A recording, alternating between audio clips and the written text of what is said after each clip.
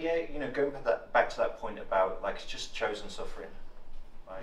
And ice is another option to make that moment in your life a little bit more difficult, to callous the mind, to be in a position where we actively choose not to go down the easy route, and there might not be any other motivation other than to maybe toughen up a little bit, because you know, I think everyone's really aware that life has a way of throwing a curveball at you every now and again, and sometimes when you see these people that have had easy lives and they get themselves into a situation when life gets tough, you know, they don't handle it well.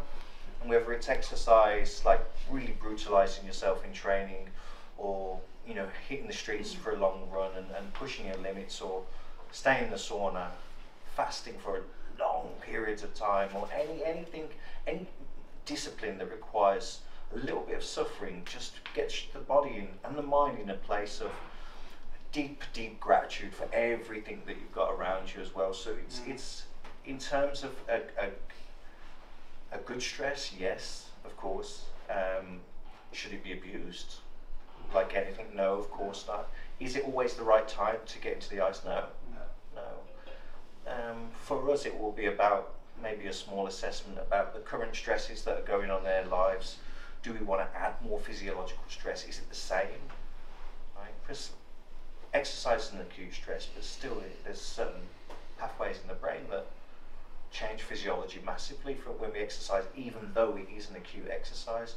I think the danger in our modern world is the constant exposure to that low level stress, the low level stimulus, the bills that come through the door each month, the rent that keeps creeping up, and that exposure to a continuous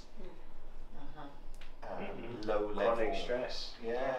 But it doesn't even have to be chronic. Sometimes it can be so little that it's not even worth complaining about, but it degrades the quality of life. It impacts your sleep, impacts your happiness, impacts your mood, your digestion, and and then everything starts to slowly fall. And the worst bit is when it's not acute. It's easy to get used to. It's easy to accept. It's easy to find that that's your new normal. Right? And sometimes I think that's the real danger. I don't think the ice baths is ever going to be a position where it could be heavily abused. So I think we see the impact of the abuse of training quite frequently. People are getting addicted to the endorphins, to the that exposure of an opiate essentially, and how that can impact people's anxiety, depression, and they're not informed about it. But I just can't believe there's any situation when someone's going to overdo the ice